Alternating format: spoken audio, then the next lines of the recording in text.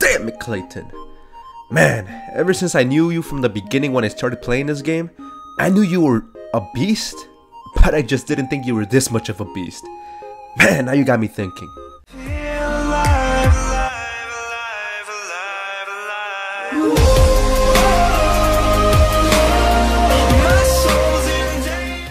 Yo, how's it going, everybody? My name is Armando and welcome back to the channel. So guys, I know I said I wouldn't make a Dead Frontier video, but there's just so much going on, and not even the month that I left.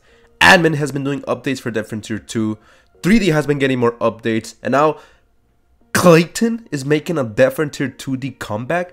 Like what is happening? Like, why didn't this happen when I was still playing? I don't know what's going on anymore. Like, god damn it, guys. So now, of course, another reason why I'm making this video is because there have been some people that have been telling me, yo, weren't you Killer743 from Dead Frontier? And well, I always try to make these videos to explain that yes, I am Killer743. But again, not many people have watched that specific video because, well, when you change your name from Killer743 to JC Gaming to Armando6 and to just Armando, people tend to kind of lose track of what the heck is going on. So that's my fault, guys. I should have basically, you know, polished that up a little bit. And now that we finally cleared that up, I mean, back to the topic at hand. Dead Frontier 2, okay, also known as Dead Frontier is still alive. So as you guys may or may not know, Dead Frontier 2D is what got everybody started on 3D, okay? Back in the day, back in 2008, 7, whatever, there used to be this arcade game. It was a Dead Frontier 2 kind of arcade game. Sorry for repeating myself.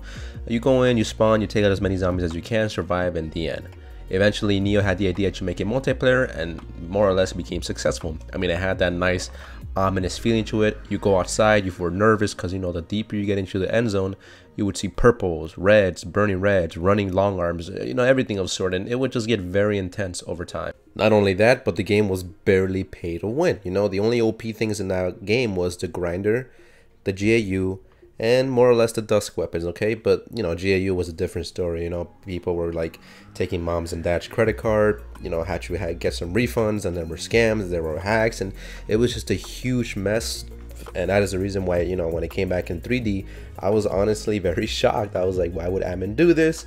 But you know what, at the end of the day, I guess security did get better. But anyway, back to the point at hand.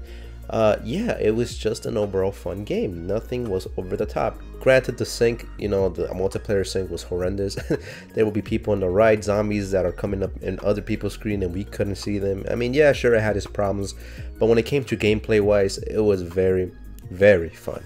Now, I bet people are asking me, yo, Armando, also known as Killer743, why do you care about Dead Frontier 2D coming back, you know, for the genre? Well, to put it, you know, in simple words or a long story short, one is made by Clayton, and you know, Clayton has been doing many things for 3D. You know, there was those mods, and you know, there was that damage things. He did a lot for 3D, and the fact that it's being developed by him and not Neo, it kind of tells me that, you know, it's being made from a different person's perspective. You know, what is he thinking in that head of his?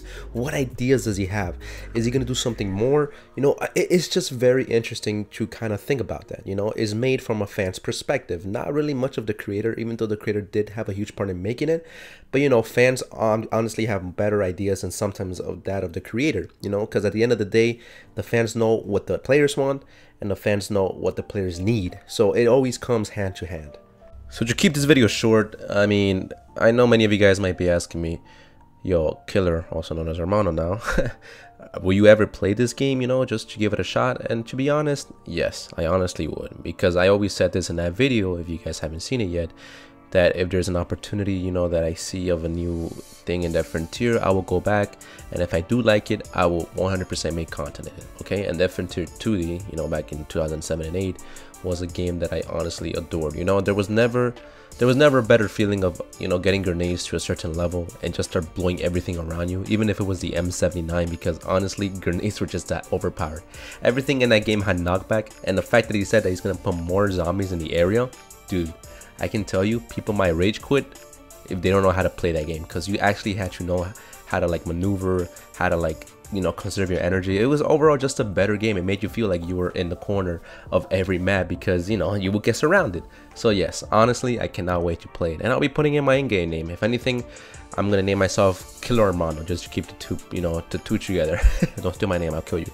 And hopefully Clayton can work on that multiplayer sync, because you know multiplayer sync has always been a huge issue for that Frontier, as we all may know.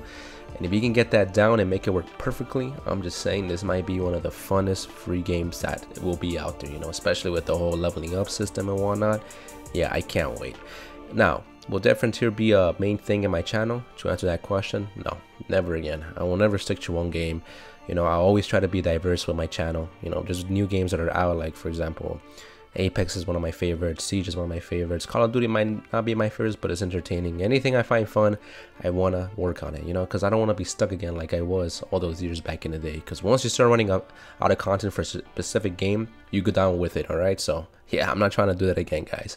But anyway, this is Armando signing out. I mean, Clayton, I wish the best of luck for you.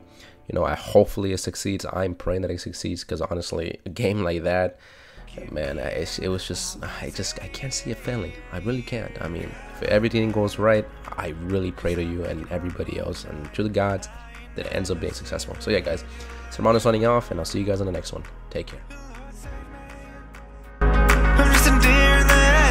You drive me crazy with the things